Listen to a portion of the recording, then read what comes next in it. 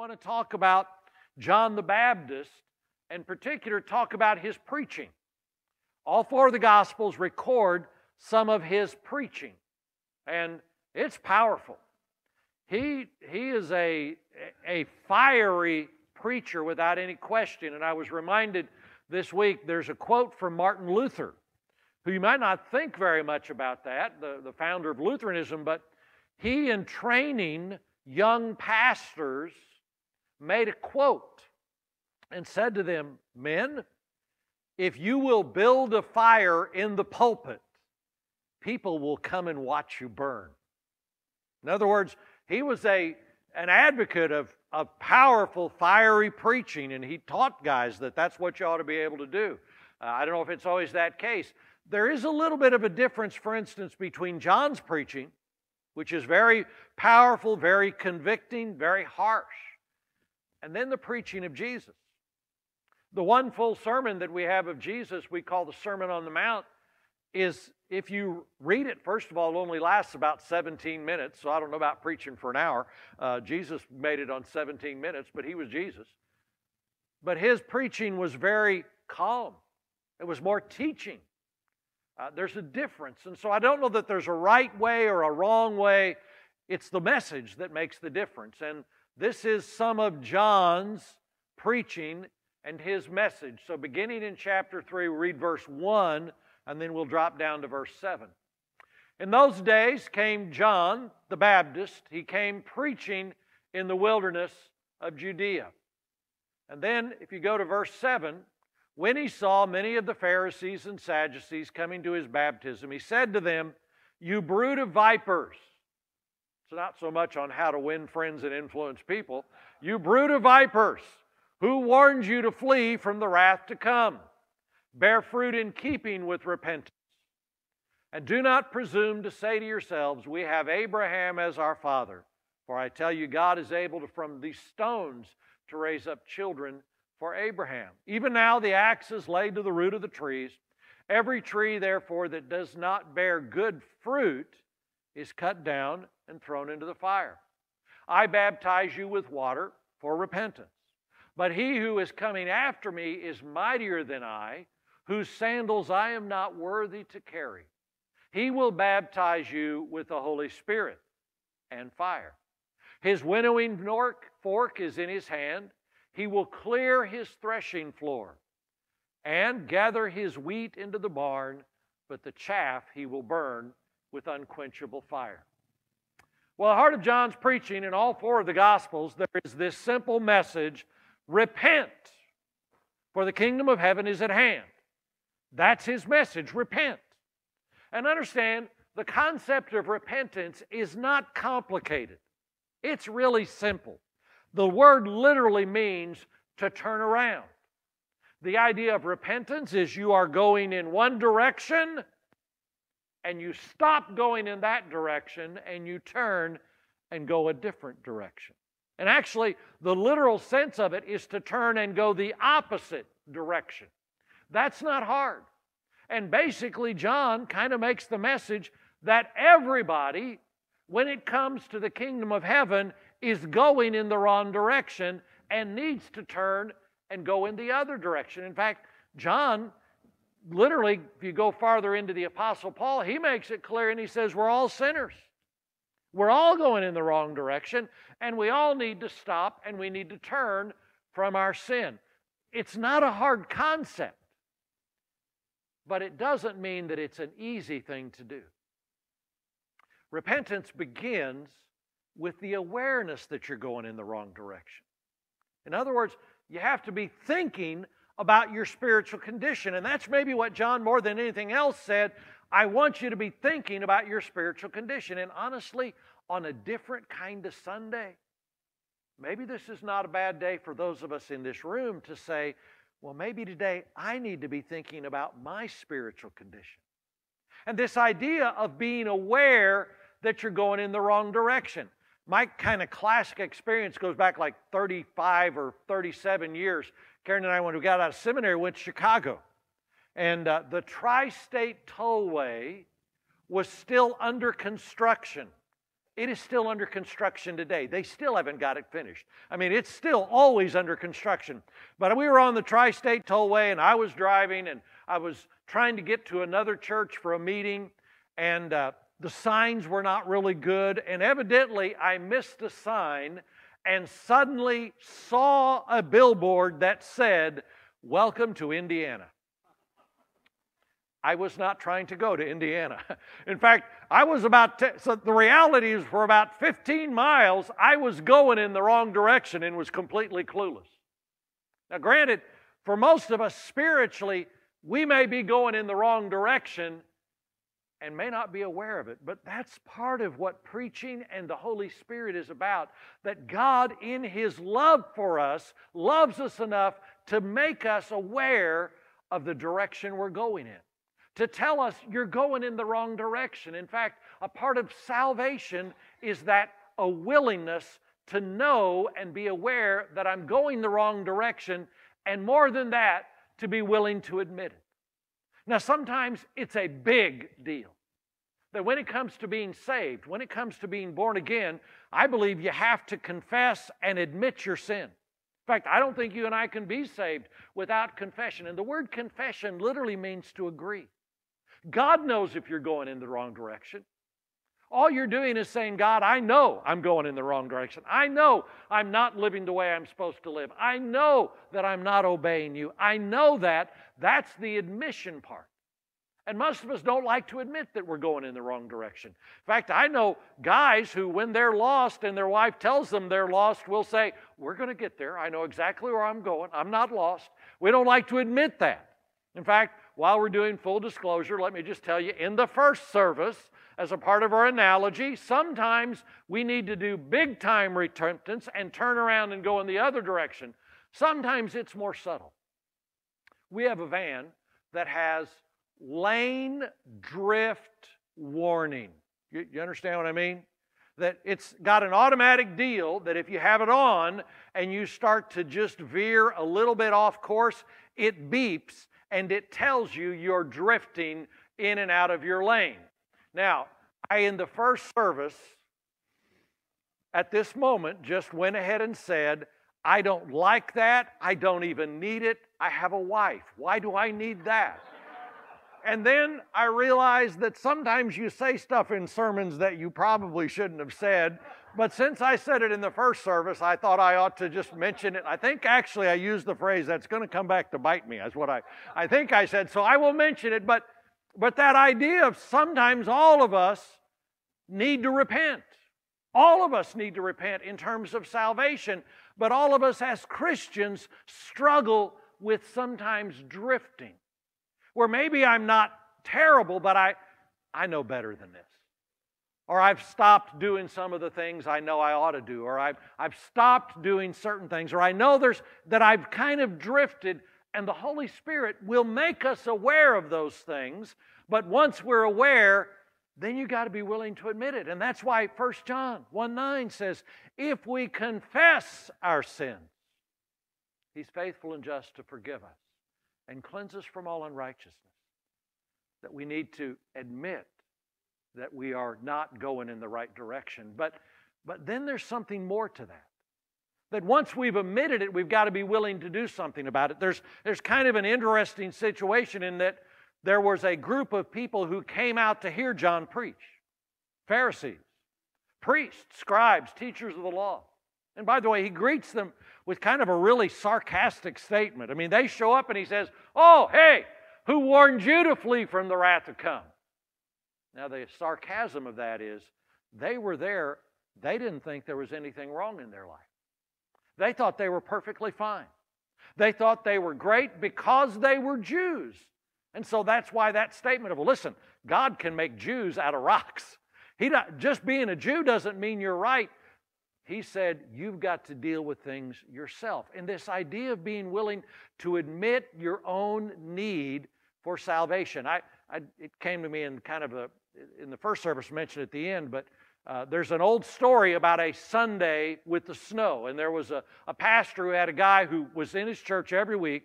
And every Sunday, he would meet him at the back door, shake the pastor's hand, and would every week say, Well, Pastor, you sure told them today. And so it kind of got the pastor ticked that the guy was always, well, you always told them. So there was a winter Sunday where the only guy who showed up was that guy. And so the pastor preached the entire Bible to him. Had him there, he was the only one in the congregation, told him everything, and then prayed and went and stood at the back and waited for the guy to come. And the guy came back and shook his hand and said, Pastor, if they'd have been here, you'd have sure told them.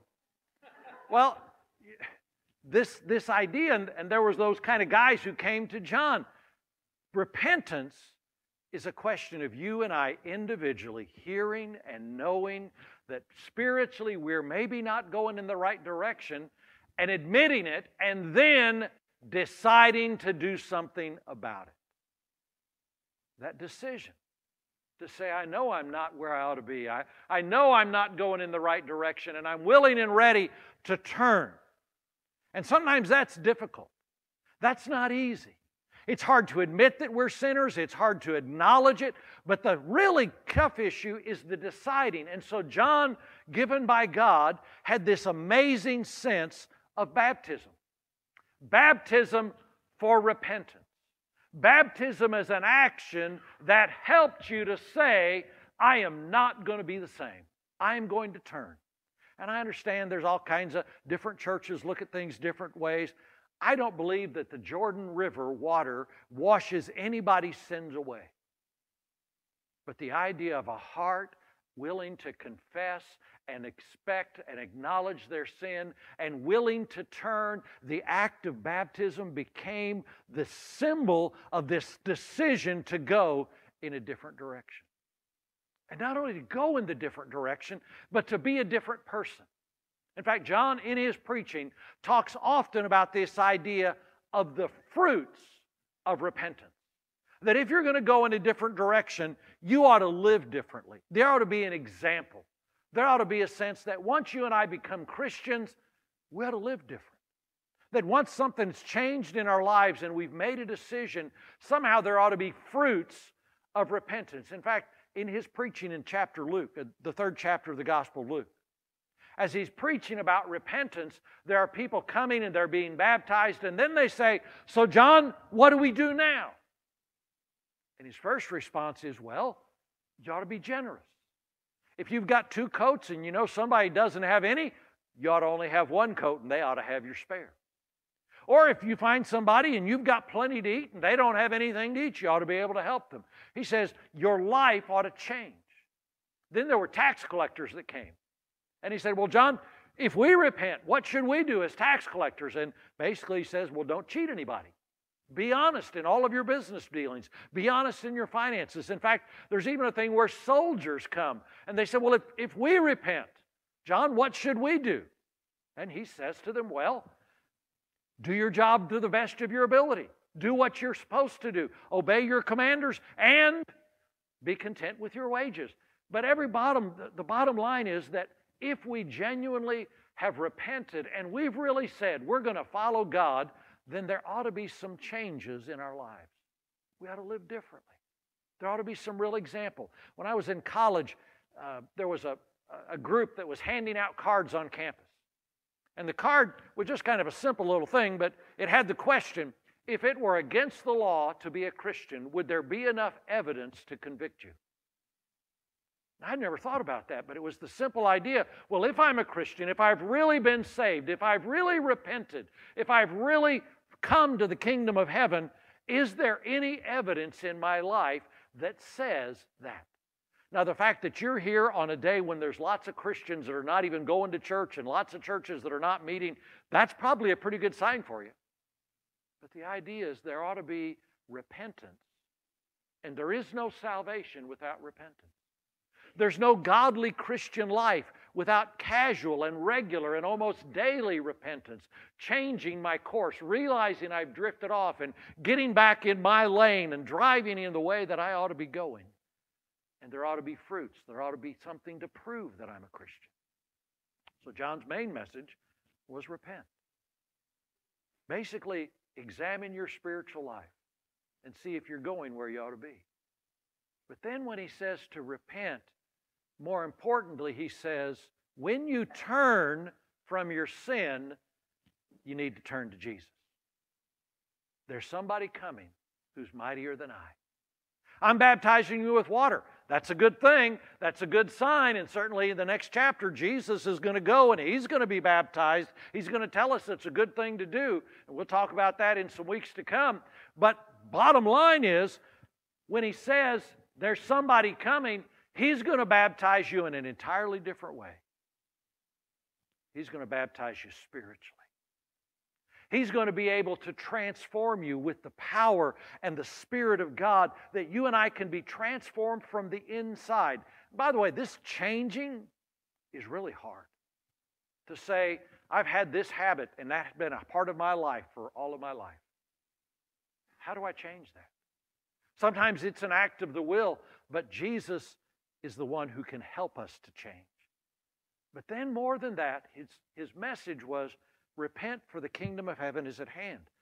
In other words, there's an urgency because something's going to happen. And then he gives this story, and almost all of the Gospels record this idea of Jesus having a winnowing fork in His hand. So I want to talk about that for just a minute. Somebody selling grain. Harvest, it's a good deal. We're in favor of harvest. But harvest in biblical days was a lot different. Most of the grain they grew was barley or wheat. They had millet. But mostly it was stalks that had a head on the end of it. And on the head there was lots of little grains kind of in a casing. And so when they would get ready to harvest, they would go through the field with a knife. And they would reach down and they'd grab a group of those grain heads and they would cut them off at the ground. And then they would sort of bind them together with a sheave. By the way, bringing in the sheaves, isn't there an old hymn to that extent? We shall come. Well, basically they would take all of those stalks of grain, a big armful, they'd tie them together, and they would take them into a threshing floor. Now, a threshing floor was pretty much just a rocky, flat space.